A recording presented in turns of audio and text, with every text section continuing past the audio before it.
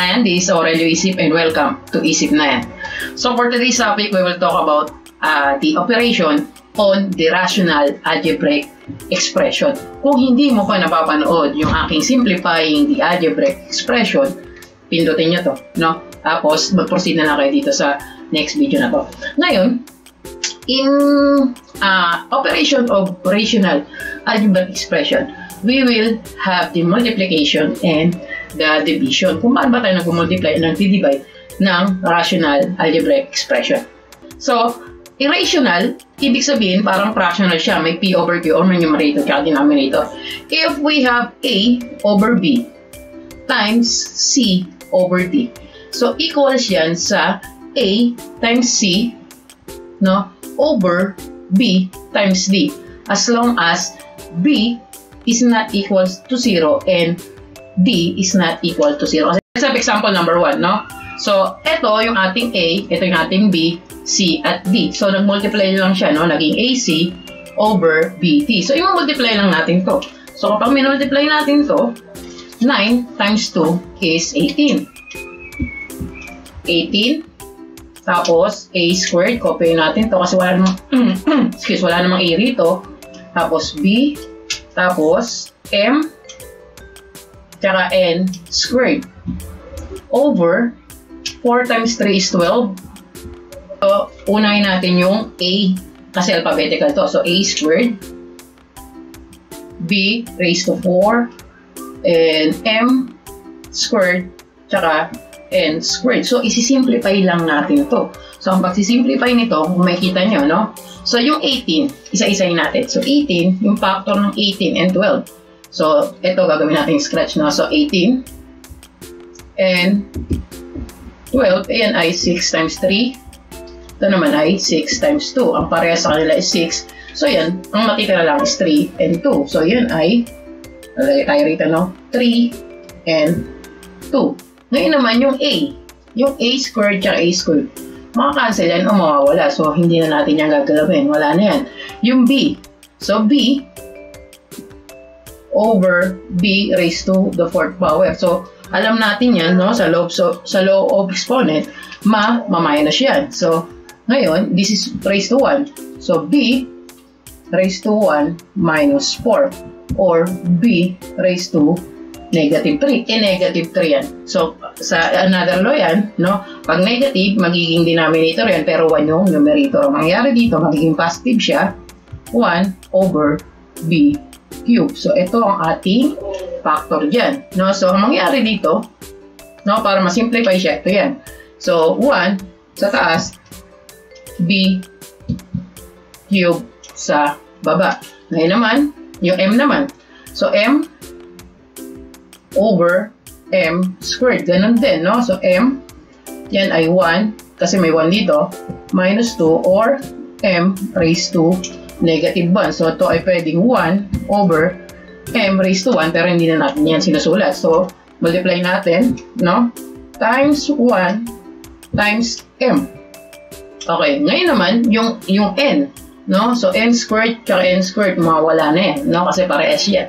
So, ang mangyari, mamultiply lang natin itong mga to. So, the final answer, 3 times 1 times 1 is 3 over 2 times B cube times M. So, let's have example number 2. So, x minus 3 times 6 over x squared minus 3x. So, anong gagawin natin dito?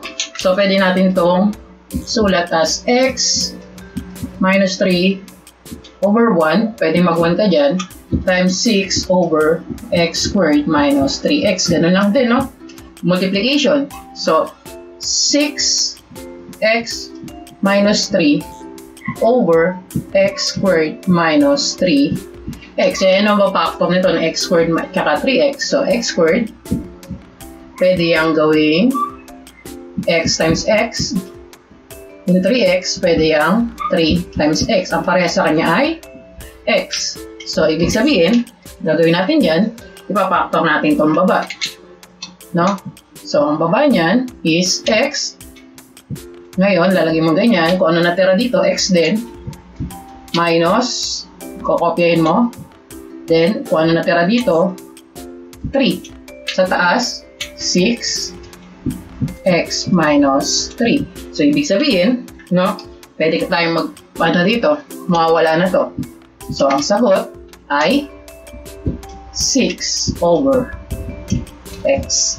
So, punta naman tayo sa division, no, ng rational algebraic expression. So, kapag tayo magdi-divide, so kanina ang ating a over b times c over d, multiply na sa numerator saka sa denominator, no? Ngayon, pag magdi-divide tayo nito, a over b divide c over d, so mangyari dyan, you will get the reciprocal, so magiging d over c yan, tapos you will proceed to multiplication. So, yung division is just a multiplication, pero get the reciprocal. So, para makuha natin yung reciprocal yan, no? So, solve natin. So, equals to sa 6ab squared over 4cd, and then going to multiplication, ang mangyari dyan ay 8, reciprocal nito, c squared d over d 9a squared b squared. So, yan. Dahil multiplication ka na, multiply mo na lang yung numerator sa numerator, denominator sa denominator. So, 6 times 8 is 48.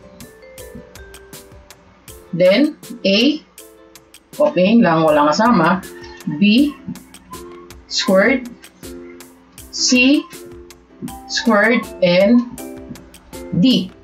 Ganun din sa baba. 4 times 9 is 30.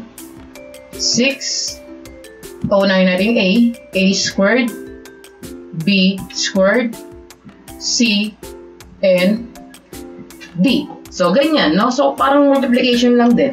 So, ang gagawin mo dyan, no? Ito lang, yung factor ng 48 and 36. Ang factor niyan is 12. So, 12, no? 48, 36, this is 12 times 4. Ito naman ay 12 times 3. So, ito ay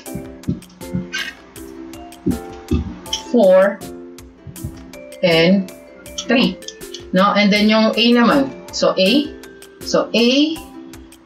over a squared. So, yan ay a 1 minus 2 kasi 1 to, na magma-minus yan, magiging a raised to negative 1. Kapag negative 1 yan, magiging factor niya, ay magiging sagot niya is, sa low yan, sa low natin yan, a raised to 1. So, multiply natin to. So, 1 times a, hindi na natin sinusulat yung raised to 1. Sabi naman, no, wala tayong problema kasi parehas, cancel yan, no? And then c, so sa c naman, so c squared over c, yan ay c 2 minus 1 or c raised to 1. So, yan ay c. Hindi na natin susulat yung raised to 1. So, yan ay mapupunta sa numerator. Ito naman sa baba ay denominator. So, doon naman tayo sa d. Sa d naman, wala na tayong magiging problema dyan sa d. So, ibig sabihin, no, multiply lang natin to. So, ang sagot dito ay 4 times 1 times c is 4c over 3a. Example number 4, our last example. So, may kita nyo rito, no? Parang ito ay trinomial, iba naman ay binomial. So, magdi-divide tayo. So, ang di-divide natin to, copy natin to. So, y squared plus y minus 6 over 6y squared plus 18y. Going to multiplication. So, multiplication na tayo. Then, get the reciprocal. So, 4y squared z minus 8yz over y squared minus 4y plus 4. So, ang gagawin natin dito, no, pag-aralan natin, ipa-factor natin itong mga bawat term na to, no? Itong may numerator at denominator, bawat term na to, ipa-factor natin. So, ang factor nito, so y squared plus y minus 6, this is the general trinomial. So, kapag magkakaroon tayo ng 2 binomial dito, no? Over, so anong 2 binomial na nandiyan dyan? So, y, dito, y. Negative 6 yan. So, anong factor ng dalawang number na negative 6 pag minultiply? Then, positive 1 yung sagot. That is, so, titingin kayo rito, no? Kung ito ay general trinomial, no? Factoring general trinomial. So, yung factor nito is yung negative 6. No, ano yung dalawang number na kapag multiply negative 6, tapos, pag pinag-plus is positive 1. So, ito, dito, no? So, 1 na nakalagay dyan. So, ayan ay positive 3 plus 3, excuse, tsaka minus 2. Kapag chinek natin yan, nag-FOIL method tayo, ito yung lalabas. So, negative 2 times positive 3 is negative 6. 3 plus negative 2 is positive 1. So, ganun naman dito sa kabila, no? So, ganun din dito. Pa-factor natin to. Dahil trinomial yan, meron niyang factor ng 2 binomial. So, y dito, y. Yung 4, ano yung dalawang factor ng 4 na pag add is negative 4. That is 2. Negative 2, no? Negative 2 kasi negative 2 times negative 2, positive 4. Negative 2 plus negative 2 is negative 4. So, yan yan. So, dito naman sa baba, ano yung pwede sa kanilang itanggalin o hiwalay, yung kanilang common sa kanila. So, ang common sa kanila is 6. Tsaka, pare silang may y. So, ano yung ilalagay mo rito? Para, yung 6y na to, y squared pag minultiply. So, y. Kasi 6y times y, y squared. Copy. Ngayon, anong gagawin mo rito? Lalagay mo rito para 18y. So, this is 3. Kasi 6y times 3, 18y. So, ganun din dito ang gagawin natin. So, ano yung common sa kanila? 4. At meron sa kanila ang y. At may z rin sa kanila. So, anong ilalagay natin dito? Para mag-multiply is 4y squared z. So, this is y. Pag minultiply mo yan, ito lalabas. Tapos copy, subtraction, and then, yan. Ano ilalagay mo dyan? This is y minus 2. Pag minultiply mo yan, ito ay lalabas. So, this is the factor, no? Medyo mahirap, no? Medyo mahaba, pero this is the factor, no? So, gagawin natin, factors to. So, gagawin natin, mag-cancel na natin yan. So, hindi ka pwedeng mag-cancel horizontally, no? Pwedeng diagonal, pwedeng vertical. So, y minus 2, to, tanggal na yan. Diagonal, to, y minus 2, tsaka y minus 2, yan. Tapos, ito, yan. So, matitira na lang dito ay this is 4y z over 6y. Pero, may factor pa rin yan, no?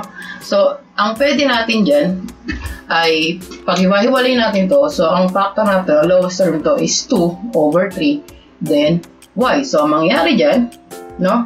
So, this is our final answer. 2 sa baba, 3 dito kasi lowest term ng 4 over 6. Y, tanggal na yan, no? Tapos, z na lang yung nasa taas. So, meaning, this is the final answer. 2z over 3. That's all, no? Sana may natutunan kayo. So, don't forget to like, share, and subscribe. And pakipindot pa yung bell icon, no? Para naman lagi ka updated sa mga videos ko, no? So, that's all, no? Good luck, soldier!